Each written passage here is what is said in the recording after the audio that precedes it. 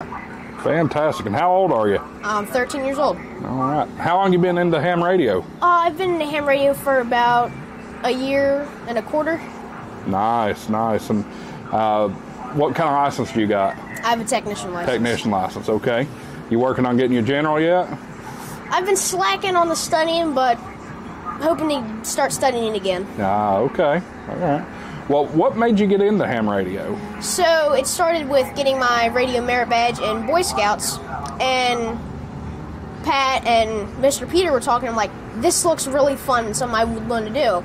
So I told my dad, he's like, okay, let's see what we can do. And we figured out you have to take tests, so we started studying, and we were studying for a very long time.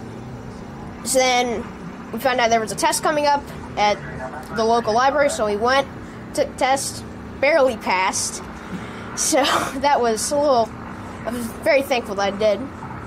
And then figured out there was the club that we're currently at right now and signed up, started doing the nets. I actually do a couple of the nets sometimes, but I haven't been on it for a little bit. And also go to the monthly meetings. Awesome. So you're doing net control? Sometimes. That's cool. That's real cool. So what's your favorite contact you've ever made? Probably the newest one I just made, which is a contact all the way in Europe, the Slovak Republic. Slovak Republic.